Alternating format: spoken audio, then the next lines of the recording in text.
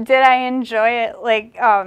Like Gloria Allred, who was on TV saying that she actually enjoyed the pat down and hadn't been close to anyone in a little while. That was a bit uncomfortable to watch.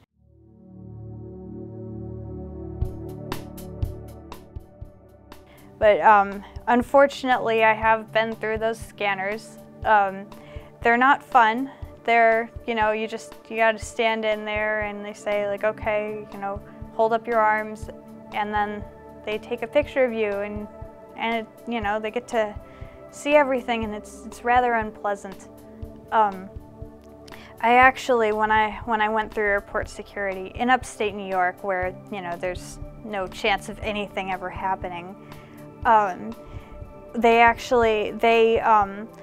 pulled me aside because I had a 7/16 wrench in my bag.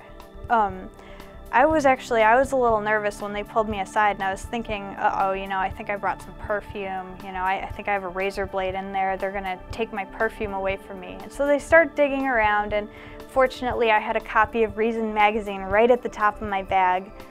But they start digging around, and then finally they take out my wrench and they say, oh, okay, hold on, we have to measure it. Turns out it was less than 7 inches long, and so I was allowed to keep it.